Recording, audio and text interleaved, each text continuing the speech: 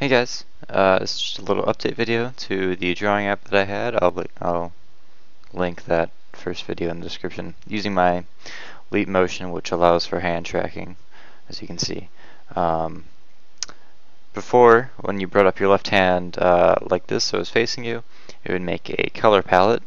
Instead, as you saw, I now have a hue bar, which you can pinch with your right hand and select a new color to draw with. And that's the biggest change. Besides that, you can now erase by swiping. It makes a bunch of little cylinders. I'm not sorry. Sorry, little cylinders. I meant big cylinders. They're invisible though. I think they're about 8 times the size or width of these. So when you go like this, it's actually getting a bit more close to the area of your actual hand. And in addition to that, this vector for making my interface show up is finally correct. That's the wrong hand. There we go.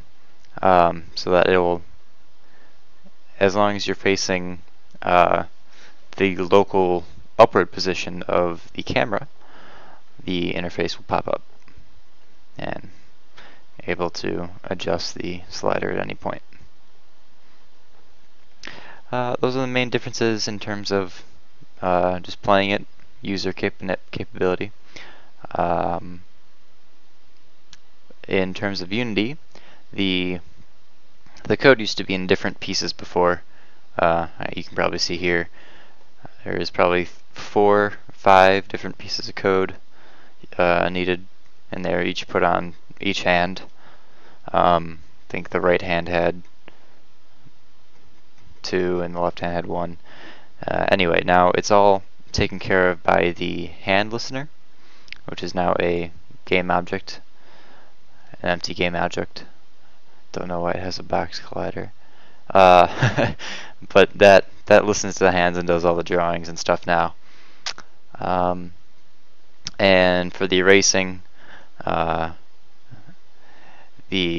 a script on, or I attach a script to the objects, the cylinders made when I swipe, that have a on trigger enter actually, and when it's triggered, the cylinder that it hits as well as itself will be destroyed, and if it doesn't hit anything, then it just destroys itself after 0.2 seconds, I believe.